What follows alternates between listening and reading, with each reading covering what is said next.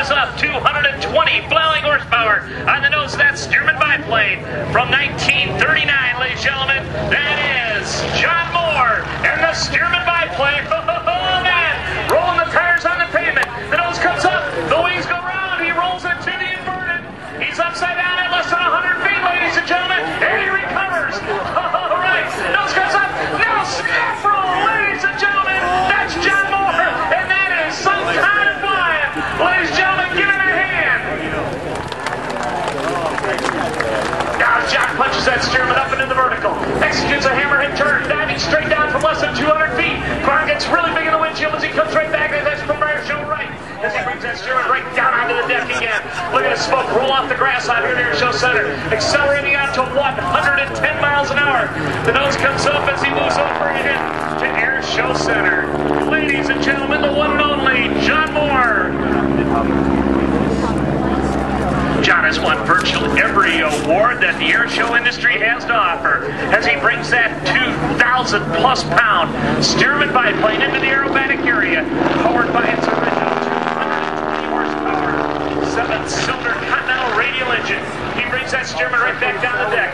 That is in its United States Army Air Corps colors. He brings that airplane straight up into the vertical, right across the top, hanging by his seatbelts and shoulder harnesses at less than 300 feet. He rolls that airplane right back over to the upright. You can read United States Army on the bottom of that aircraft. Now he brings that airplane straight back up into the vertical again. Straight up, right on across the top. Smoke coming out of the stack at the side of the engine there as he brings that airplane across the top. Comes straight down around, executes a hammer. Brings that Stearman right back down on the Airshow Center. Now he brings that nose up. Look at that airplane go straight up. Oh, man. Come on, John. Flies that airplane right back out around. Ladies and gentlemen, the classic barn. Stormer Oh, man. Now he wants John flying that airplane right around. Goes off the Airshow Center. Flies that airplane right out around the classic burner roll. Right back out around. Oh, man. Look at him bring that Stearman right back down onto the ground environment there. Look at that wingtip. Literally inches off the ground. He was kind of loathing it, you know. Now his smoke rolls off the grass. He brings the airplane straight up in the vertical quarter roll. Now he pulls that stick back in his lap. Vertical reverse. Diving straight back down. Quarter roll. Right back down on the Airshow Center. Ladies and gentlemen, that is some kind of flying. That is John Mohr. A little leery of doing that with a civil aviation. Now the 4-point hesitation roll. 2 to the inverted. 3 and 4. Watch out for those trees down there, John. Oh, man. Now as he pops straight up, look at that airplane. It's all on up right there at about 300 feet. Now as he dives that airplane straight back down, you can actually see the control deflections now.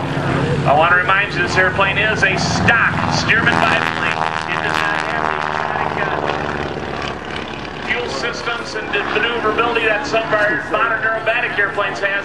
This airplane relies on gravity flow for the fuel to run to the carburetor on this airplane. The fuel tank is located in the center section, which is that panel between the wings on the top of the aircraft.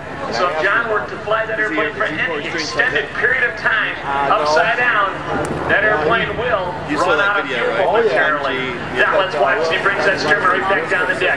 He accelerates out to 105, 110 miles an hour. Nose comes up as he brings that airplane right down the show line in the classic slow roll. He ran out of gas there with it hanging upside down. Let's see if it's going to start running. Listen for the noise. Yep. Oh. Down there between the trees. Okay, it's running again, ladies and gentlemen. John Mohr. All part of that. Now as he goes into the left end zone, pops that Stearman up out here as he runs into the airshow line. Powers that big 102-inch long poly propeller, spun by that 670 cubic inch Continental engines. He brings that airplane right down onto the airshow hard deck. Now let's watch John brings that airplane up. Rolls that airplane right on around up there in a nice arcing climb. Holds it. Look at that, he's got that stick forward. That airplane has got absolutely no more energy. He flies around the reverse Cuban 8. You saw this doing Airshow 101 in the decathlon, but with all the drag of this biplane and all the weight, and only 220 horsepower, this Stearman does not have the throttle to fly it through.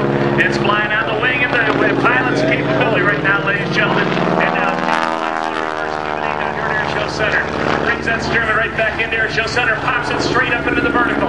let's watch as he goes for the square loop. He's inverted right now, coming across the top. Now that third pull right here as he comes through. And let's watch as he sets up that bone-crushing, ground level pull right at the bottom, ladies and gentlemen. The square loop. These are a little on an airplane. Up into the vertical. He executes a quarter roll. Lets that airplane come to a stop. Pulls that stick back into his left. You can see the control deflections of that aircraft. You can see the rudder move. You can see the elevators move. You can see the ailerons rocking back and forth as John brings that airplane around. Sends that airplane straight up in the vertical. Quarter roll. You can see the stars that Randolph Field marked United States Army Air Corps Stearman. That's right, United States Army Air Corps, because there wasn't an Air Force back when this airplane was built. Fly down in that left-hand zone. It goes down out there off Airshow left. Flies at the trees, pulls back, misses the trees. Flies that airplane straight back and across the top. Right there, John's hanging by his seatbelts and shoulder harness. He tilts his head back, makes his wind corrections while inverted. Now as he brings that Stearman right back down, right there, less than 20 feet off the ground, rolls those tires just about on the pavement as he goes into the 8-sided loop. There's 3. There's 4. We're not very high here, John. There's 5. There's 6. There's 7. There it is, ladies and gentlemen, the 8-sided loop.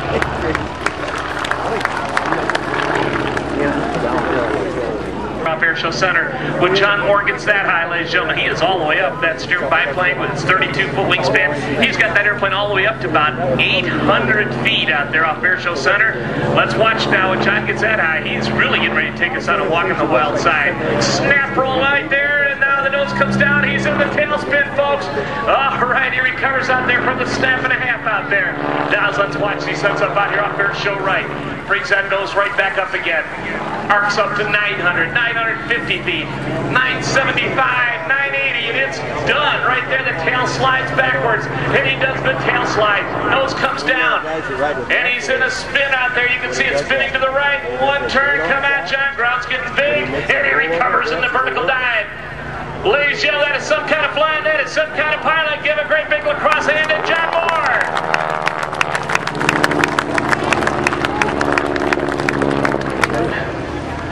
He's upside down. John, if you're going to land this thing here, you're going to have to put the wheels down, buddy. John, wheels down. All right, selecting gear down. I just flying the runway. Oh, snap roll.